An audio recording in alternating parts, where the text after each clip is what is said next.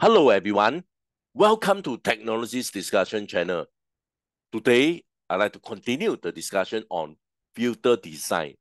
For this video, I'm going to discuss how can we actually design and also implement this step impedance low pass filter on a microstrip line. There will be A series as well as B series. Once the B series is ready, I will put under the description in order for you to have a full understand how can we actually design a low pass filter by implement this step impedance. This will be the part 22 series discussion on filter design. So guys, if you're keen to know more about filter design, please take a look on the playlist under the description. Over there, you will be able to find a series of discussion on filter design. This is my email. If you have any question regards on this discussion, please drop me an email. Before I continue, I'd like to urge you guys to support this channel by pressing the like and also subscribe button. Please also turn on your notification bell in order to receive more information from this channel. Guys, once again, sincere thanks for your strong support. Okay, let's quickly understand what is actually a step impedance low pass filter and maybe what is also the advantages and also disadvantages when we actually design a low pass filter using this step impedance. Okay, this step impedance low pass filter, in fact, is a relative easy way to design a low pass filter, basically by altering section of very high and also very low characteristic impedance line. Okay, so later on, we will take a close look. Okay, in fact, this is one of the easiest way to design a low pass filter. Okay, such filter, which is a step impedance filter, are usually referred as step impedance or high Z and low Z filter. They are popular because they are very easy to design and they definitely take up less space as compared to the similar low pass filter using stub. Okay, I have actually discussed this filter design, low pass filter design using stub. This method using the step impedance, you can see that they are much easier to design. I'm pretty sure on this. And they also take up less space, okay, which means that they are more compact.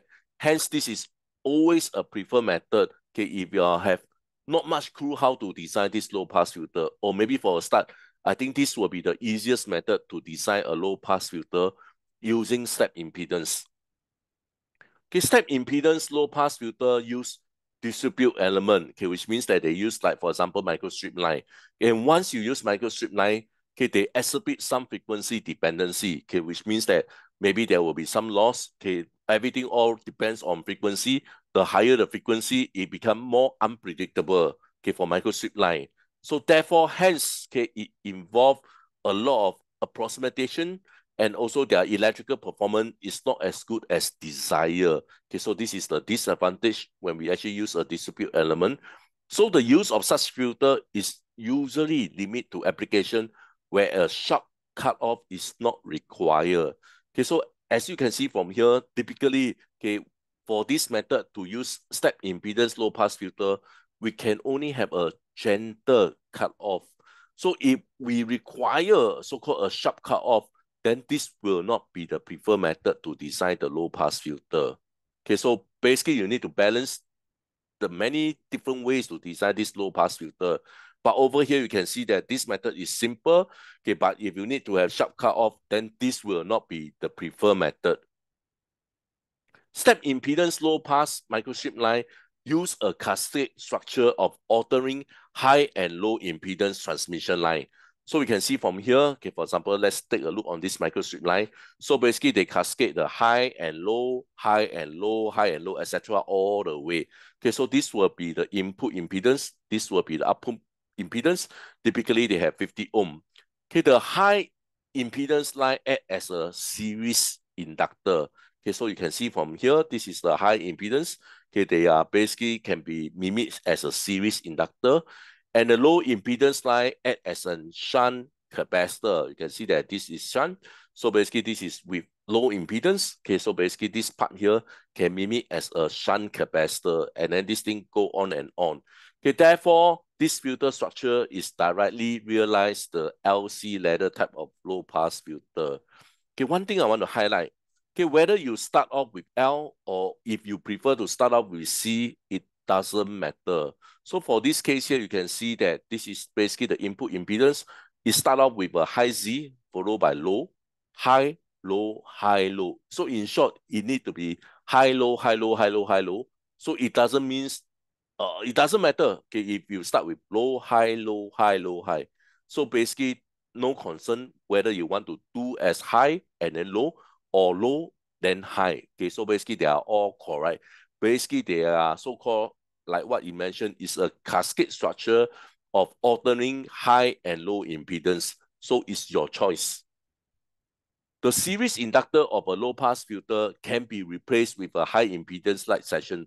Okay, for example, okay, the impedance for high can be 120 ohm. Okay, and the shunt capacitor can be replaced with low impedance light section. Okay, for example, for the impedance for the low can be as low as 20 ohm. Okay, so basically you can see that it's quite a big contrast. High is 120 ohm, low is 20 ohm. Okay, the ratio Z high over Z low, okay, they should be as large as possible. Okay, which means that you must be clearly distinguish the high and low. Cannot be like 80, 70, which they are so close to each other. Okay, so how low or how high that you actually want to set? Basically, the actual value of ZH, Z high, and Z low are usually set to the highest and lowest characteristic impedance that can be practically fabricated. Okay, I will come to this on the B series discussion. Okay, so basically how to have the high and also how to have the low. The electrical length of the inductor and capacitor section can be calculated as following. Okay, so you can imagine that these two sets are basically formula. Okay, so let me make it easy for you to understand. Okay, so this is typically the G term. Okay, later on you will realize what I mean by G term. Okay, R naught typically will be 50 ohm. Okay, Z high, okay, like what this question mentioned, typically we can Z high as 120 ohm. Okay, so this is how we calculate the electrical length of the inductor. How to calculate the electrical length of the capacitor? Okay, so this C will be the G term. Z low, okay, for example, I mentioned Z low can be as low as 20 ohm. So this will be 20 ohm. So R naught again will be 50. Okay, so instead by work, okay, let me work up an example to show it to you later on. Okay, but before I continue again, okay, please consider to like this video if you feel that this work is helpful, and also subscribe to the channel. Thank you so much. Okay, so again, by words, okay, let me work up an example so that you are able to design this step impedance low pass filter. Okay, design a step impedance low pass filter having a maximum flat response, okay, which means that okay, they basically refer to the so-called the table, okay, which have the maximum flat response, and the low pass filter need to have a cutoff frequency of 2.5 gigahertz. It is desired to have more than 20 dB of insertion loss at 4 gigahertz, which means that at 4 gigahertz, it must be at least 20 dB, okay, lower than at the cutoff frequency. So basically, this is what the question want. I must have at least 20 dB of rejection at 4 gigahertz. Okay, so basically, this is what the question want. Okay, the filter impedance is actually 50 ohm, okay, which means that input and output is actually 50 ohm. The highest practical lines of impedance is 120 ohm, and the lowest impedance is actually 20 ohm. Okay, consider the effect of loss when this filter is implemented with a microstrip structure. Okay, basically the thickness of the microstrip will be 0.158 centimeter. Okay, mu r is equal to 4.2.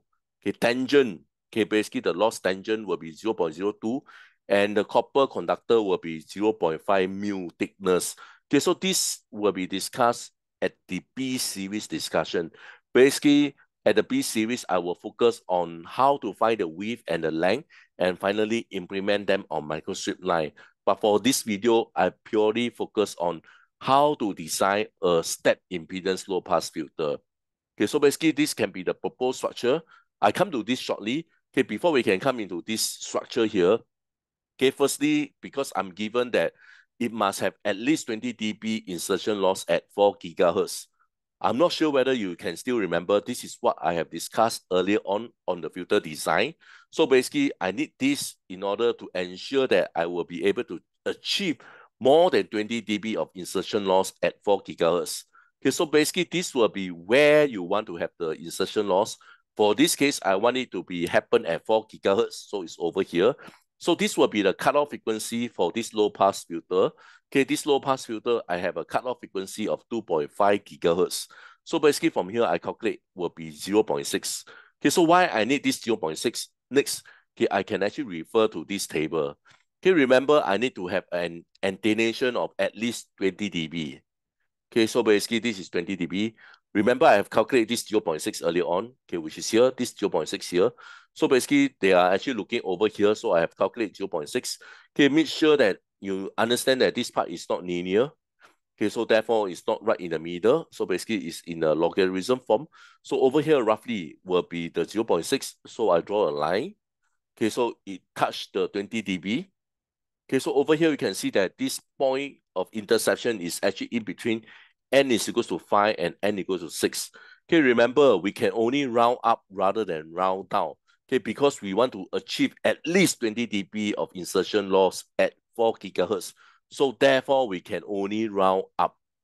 Okay, so therefore I conclude that n is equals to 6 over here. Okay, so once I have conclude n equals to 6, okay, I actually can find my maximum flat low pass filter. Okay, so basically this will be the table. Okay, remember these are all the n value from n equals to 1, 2, 3, 4, etc. until 10.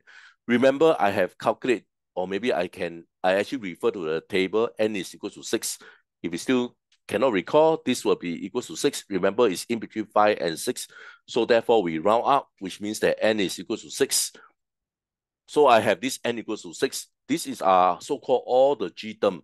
Okay, so this will be the G1 term, G2 term, G3, G4, G5, G6. This I can omit because this is purely for the resistor, okay, which is 50 ohm. So you can see from here, these are all the G term which I have extract from the table, okay, from the maximum flat low pass filter. Okay, because the question tasked me to do this maximum flat response. So therefore, I need to refer back to the maximum flat low pass filter prototype here. So this is how I obtain all the G1, G2, G3, G4, G5, G6 term. Okay, so once I've done this, I'm ready to calculate. Okay, remember this formula here. I'm ready to calculate the electrical length of the inductor and capacitor. I will make use of these two formula. Okay, how can I do about this? Let's quickly take a look here. Okay, so this will be the section 1, 2, 3, 4, 5, 6. Okay, let me correlate here. This part will be the input impedance. This part here will be the output impedance. So in short, these are 50 ohm and this will be 50 ohm. Okay, for this case here, I like to implement so-called a low Z first or a shunt capacitor. Okay, so the low Z will be equals to 20 if you still remember. So this part will be this part here, which is 20. Okay, so this part will be high. Remember, it need to be low high. So the high will be 120 ohm. So basically, this will be 120 ohm, followed by a low impedance or a shunt C, okay, which is 20. After that, this will be so-called a high, okay, which is 120 ohms, followed by a low Z again, okay, which can be represented by shunt capacitor, which is 20 ohm. And last but not least, this 120 will be represented by this line here. So basically, it will be represented by a series inductor, a high Z. So basically, this is how I get the so-called cascading high-low impedance. So basically, you can see that this is low, high, low, high, low, high. Okay, so these are all the GN term. Okay, so this GN term, which I have found on the previous page over here. So I just rewrite all this term over here. Okay, so all this number I actually obtained from this maximum flat low pass filter. Okay, basically from G1, G2, G3, G4, G5, G6, all the way here. G1, G2, G3, G4, G5, G6. Okay, so I'm ready to calculate the electrical length. Remember, there are actually two sets of formula. Okay, the first one is actually so-called the so-called capacitor. Can you still remember? Basically, this will be a low impedance, which is to represent a shunt capacitor. Okay, so basically, this will be the set of formula that actually used for shunt capacitor. So after that will be a series L, which is a high Z. Okay, so this will be the set to represent for the inductor or high Z. Okay, so if you're not sure, okay, again, let's do a quick visit here. So this will be for the inductor, this will be for the capacitor. So therefore, you can see that these are all the sets of formula. Okay, this is purely for capacitor, this is for the inductor. Okay, how can I get all this value? Okay, the C term is basically copied from the G term. Okay, so basically this will be the G1 term, which is 0.517. Okay, remember for this low, okay, remember this will be 20. So therefore this is 20 and R0 is always fixed, will be on 50 or depend on your input and output, but most of the case will be 50. So you calculate, okay, this electrical length for this capacitor is 0.2068. Okay, keep this in mind. These are all valued in radians. Okay, so these are all values in radians. Later on, I will convert into degree. But over here, these are all in terms of radian. So this will be the electrical wavelength, okay, for this shunt capacitor. Okay, so basically, which is 0.2068 radian. Same for the inductor here. Okay, this part will be the electrical length for the inductor. This L again, okay, will be from the G term, okay, 1.414. You can see from here. R0 is on top now, so R0 is always 50. Z high, okay, will be 120.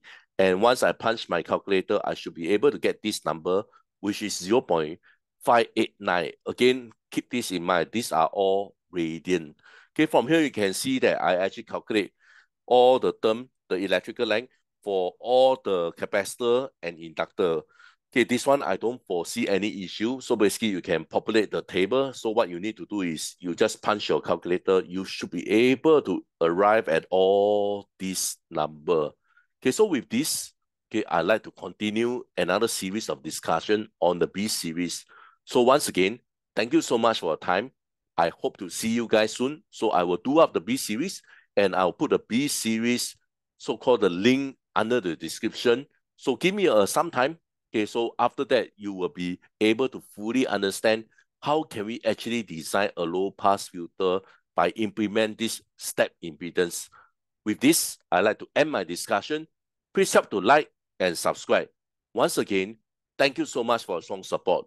I hope to see you guys soon. Bye for now.